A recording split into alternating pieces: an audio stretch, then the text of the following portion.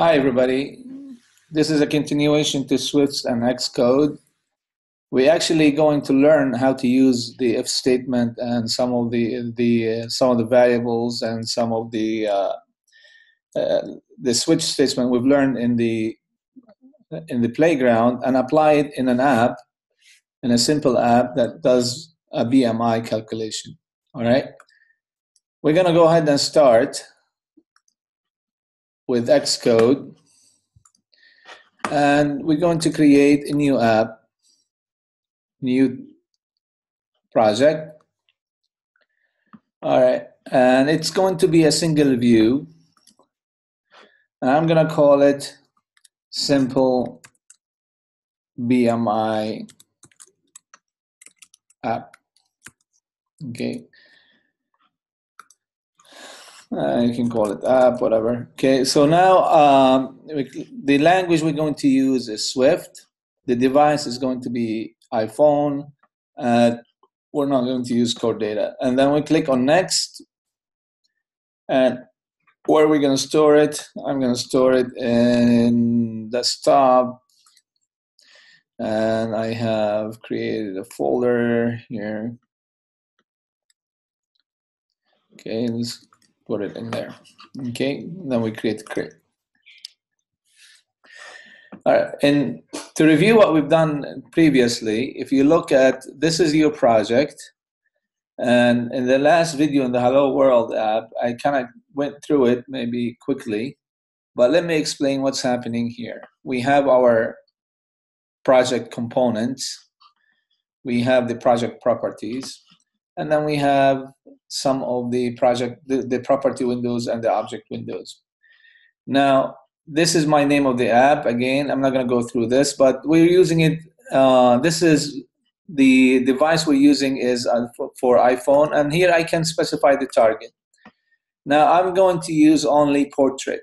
Okay, so this app will run in portrait. Now, if you want to do landscape and left and right, that's fine, but we're going to use this later on in more advanced video. For now, for simplicity, we're going to use preset screens, easier at this level. Okay, so we don't have to go into more complex app. All right, so that is your app. Now, here we have the app delegate, as I explained before. This is the life cycle of your app. It has the different stages that could happen to an app, you know, whether it starts, finish launching, it enters background, enters foreground, terminate, and things like that. And then, as I said, as we advance in these videos, you'll see that how we can use these different stages in your app. Now, the first class that we saw is called the view controller. Now, a view controller usually is associated with a screen in the storyboard. So you have a storyboard, you have a screen on your storyboard, and that screen is usually tied to a view controller. And I'll go in details in a minute. We have also, this is new, we have something called launch screen. In the past, it used to be an image, okay, default image, where it's like a splash screen. This screen appears for a few seconds or less than a second, and then it disappears from the screen. So when when you launch your screen, this is what will happen. This is what you'll see. Now you can customize this, and we're going to customize this. Before we do this, there's a feature. It's not a new feature, but this is because of the different device sizes. Now, auto layout. There's something called auto layout. Is kind of important. That means you design your app on for one time, and it can run on different devices. But we have to use something auto layout and constraints and things like that. But again, for the sake of this video, we're not going to do that. The main focus on how to create a simple app, how we use some of the UI element, and then how we use the if statements, variables, simple calculations, and switch statement. So if you notice, we have this button right here. And this one show the file inspector. We are going to disable the auto layout and the use size classes. If you disable this, it says, are you sure? Yes, disable. Now here it says still use the launch screen. If you don't want to use the launch screen, then when your app starts, it does not show the screen. So I'm going to say, yeah, we're going to use it. I'm going back to the property. This is, if you're not familiar with this, this is in the past, before the storyboard, we used to have what we call nib files. Nib files like display files. And it's a screen, and that screen is usually tied to a program or a class. Now, I am going to say we're going to run this on 4 inches font, okay, the screen, okay, just for simplicity. All right. Well, later on, as I said, as we advance, you can make it whatever you want. Okay. And here you can make this is your label. And here, while we're at labels, you can say specify how many lines you want. Okay. And then you can have multiple lines. Okay. Notice when I do that, then the label, you can have, it's not shown on one line. Otherwise, if it is on one line, it would be truncated at the end. All right. Now, you can add an image here if you want to add an image. I already have an image. So I can put an image view. And just to make it the launch screen not as boring, and I have an image in this folder here. Where do we call it? Okay, I just copied an image in the net, and then you can just say, drag this into your project by just simply dragging it here. Now this image, you need to copy this image. If you don't copy this image, it's still sitting outside your project. So when you zip your project and send it somebody or send it somewhere, that file is not there. So I click on finish.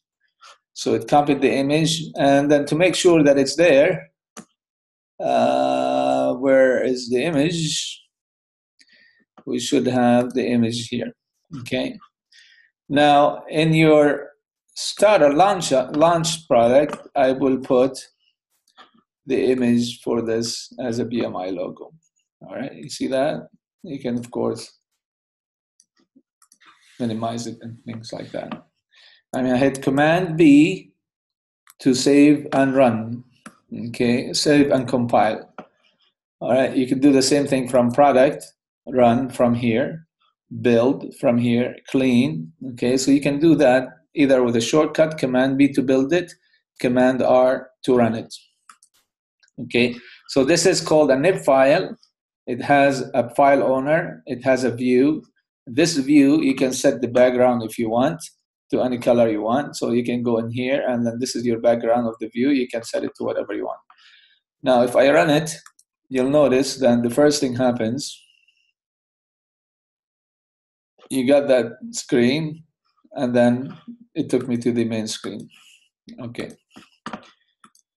You notice that it was not lined up properly. So you can use this line for line up properly, to line it up in the middle. Okay, so this is what your app launch screen looks like right now, because it was quick, you didn't see it. All right, so that is for the startup screen. Now we need to design our storyboard. If you go to the storyboard, again, this is my screen. I want to make it like as I said, we're gonna make it 4-inch for simplicity only. Okay, so 4-inch is actually iPhone 5. All right. Now, the BMI requires two values, which is the height and the weight.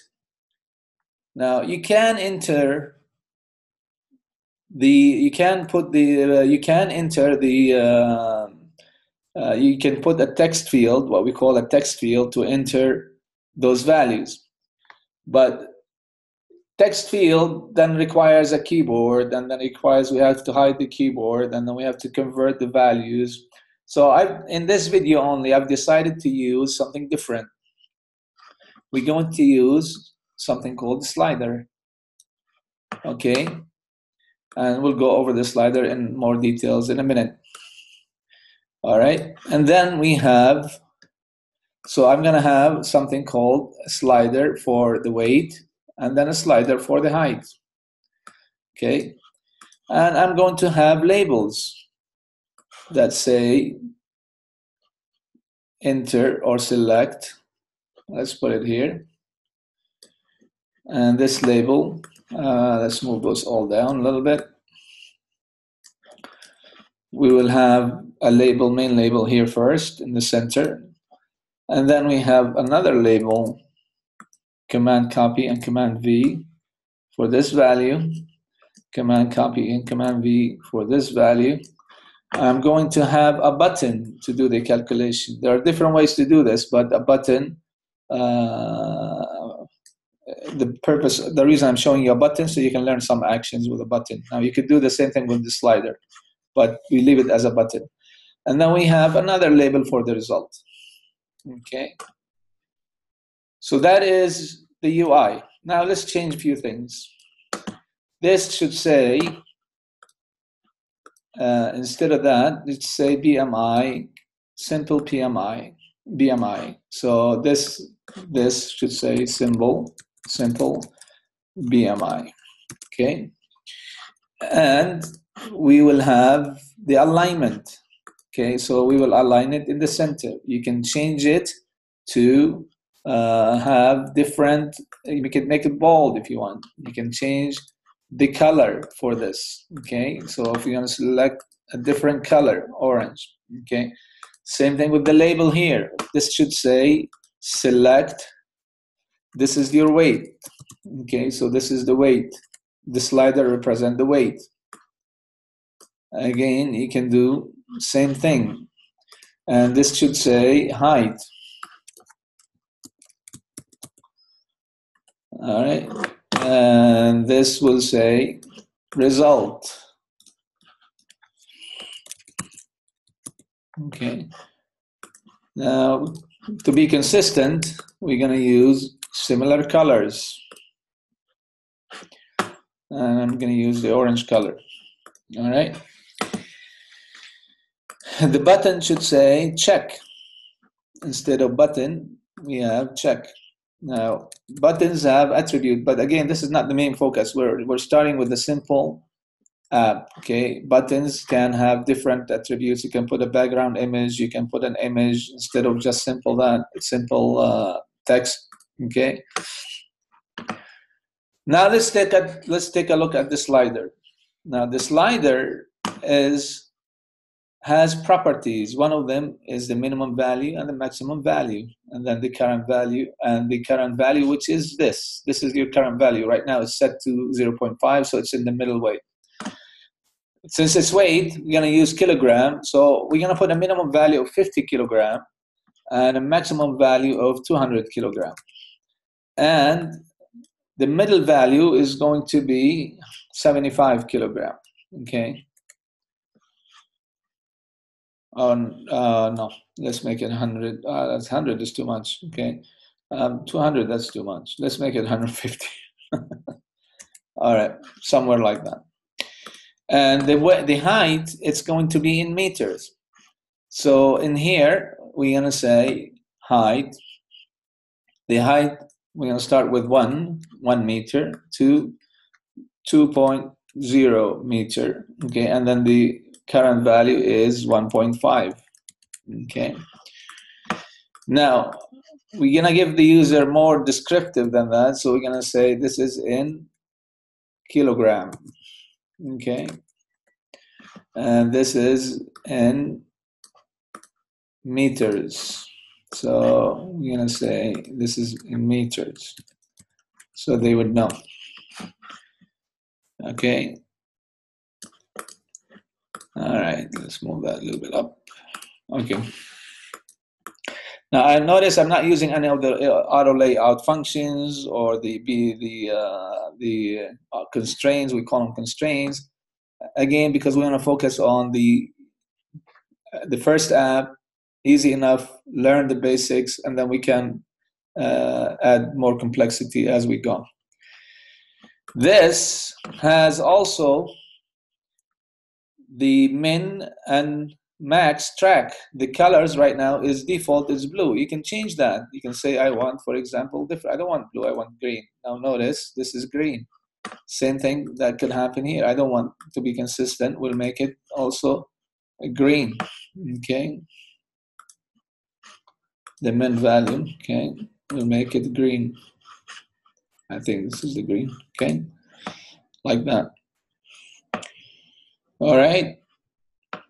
Now, if we run the app, you'll see that it looks fine, but it's not correct. Why is it not correct? Because it's running on a different device. Do you see this? Right now, it's running on iPhone 6 because I've made my screen for iPhone 5. So I'm going to say, look, I'm going to run it on iPhone 5 or iPhone 5S. Now, if we run it, it should look fine. Okay. All right. Okay, so that is my app so far. Now, when I slide this, the value of the slider, we call this a slider, is changing, but I have no idea what am I selecting. So what we're going to do, the first thing we're going to do, we want to put a label here. And this label changes as we change the screen, change the slider. All right. Now, before I dive into this and dive into the code, let's talk a little bit about what we're seeing here. This is a view controller. This view controller has a class that is tied to it. The class that is tied to the screen is called view controller, which is this, okay? It has a name of a class, and it has it's a type of a UI view controller, meaning what it is. The parent of this is a UI view controller. If we go back to the storyboard, this is what we call the control model view. Okay, so I have the view, I have the control, this is the class. So the view and the class, if you can think about it, they are two separate things. The only way I can communicate with them is through what we call outlets and actions. So everything that here you have on the screen, if you want to do something in the code, you want to change the value, you want to use the value, you want to produce an output, you will have to have something that represent them in this class, Swift class, and they are tied together. We call those outlets and actions. Outlets are for sending data back and forth. Actions are to do things, okay? So let's go ahead and take a look at that.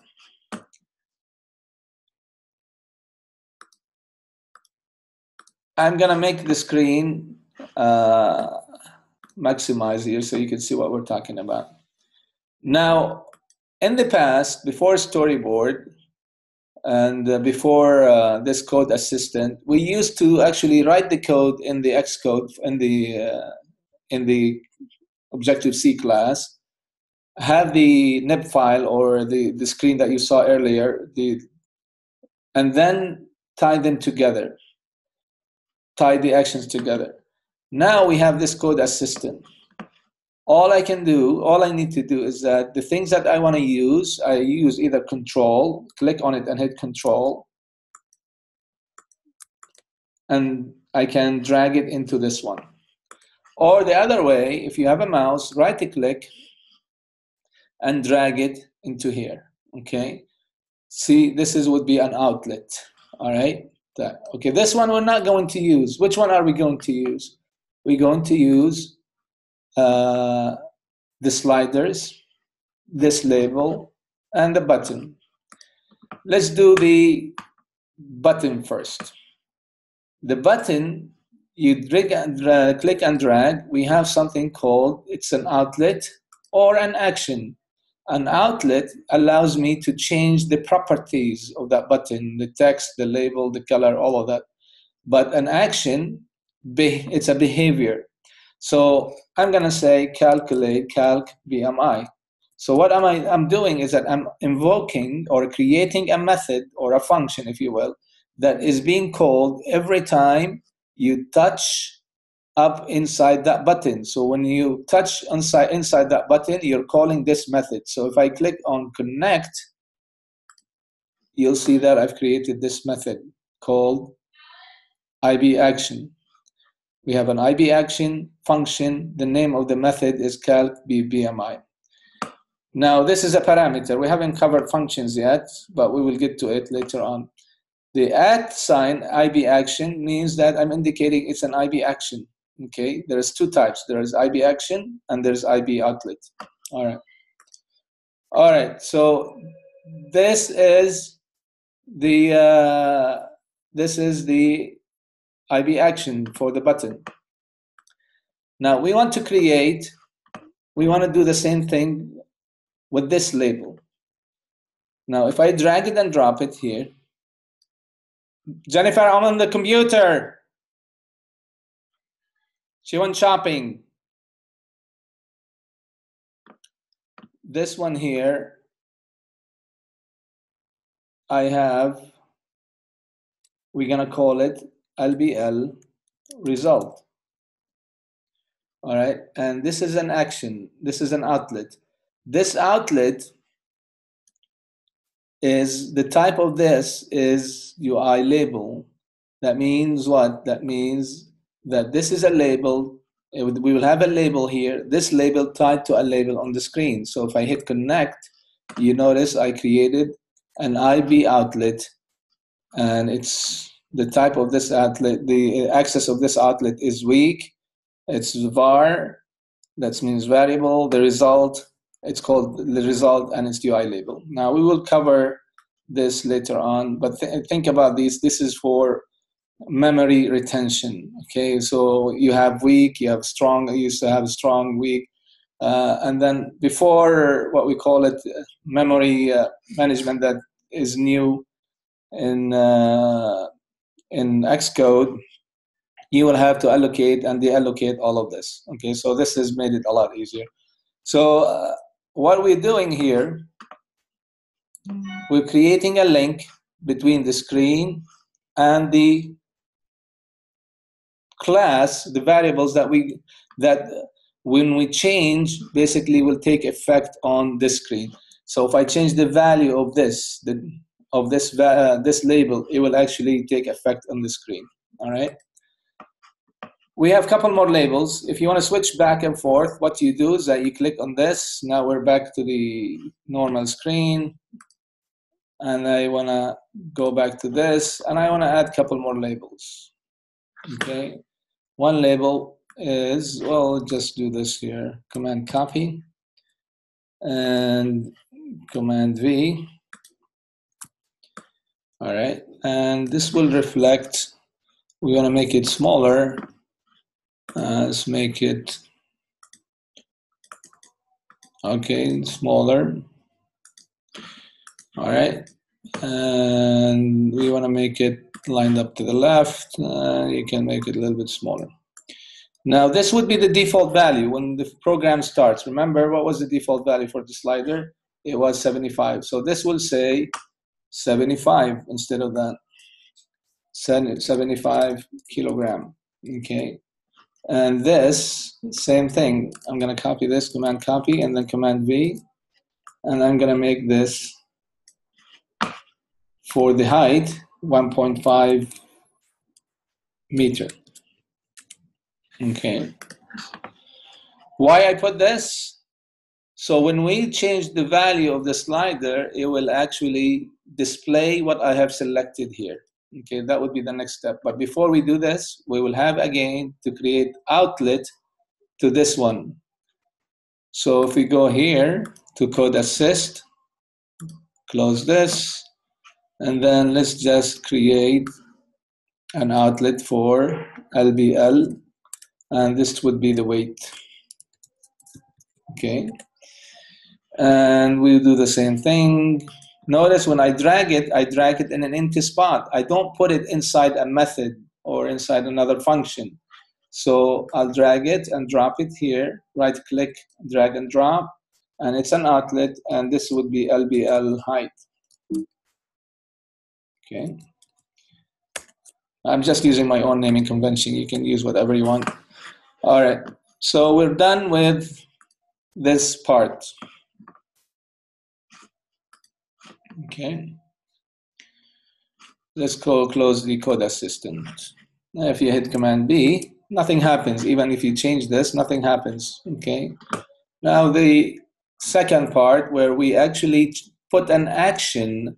When you change this, it will changes the value here. When you change this, it will change the value in here. All right, I'm going to stop this video and then give you a break, and then we'll continue on another video. Okay.